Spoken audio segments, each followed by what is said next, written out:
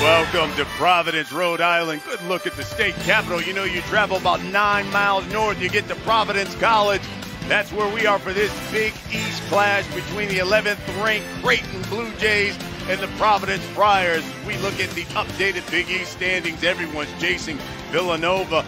Crucial game because Creighton and Providence, with a victory, they keep pace with Seton Hall for second in the conference. By the way, the St. John's DePaul game postponed due to COVID issues.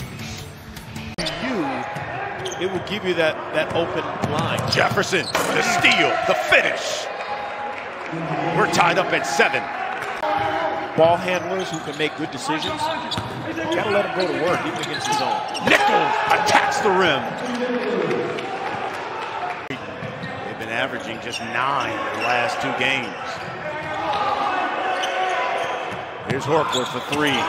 Got it. Move him out of there. Get big.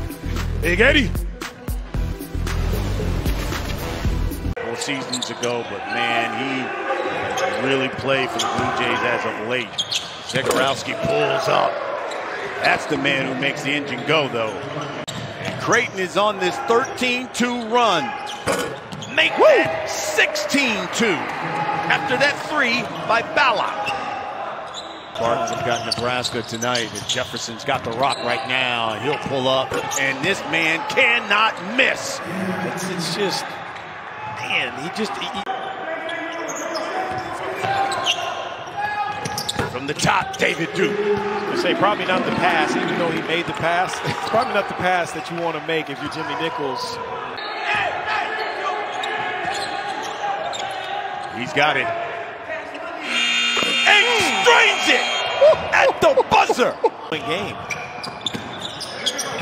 Just think Creighton, they feel like they're in better control of what's happening right now.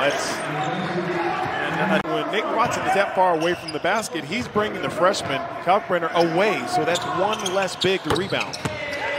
Zegarowski.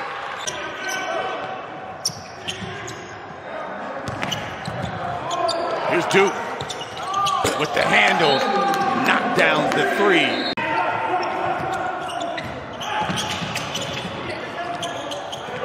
Zegarowski, open 3, and he drains it. And guys are aware. Kalkbrenner, the freshman. Get it to Duke. To Watson, and he attacks the rim. 4 minutes to coach you to a win. So here we go. Horkler's got it. Drive, the hook, he got it. We're tied. Here's Zegarowski. Game on the line. He gives it to Bishop. He dunks it home.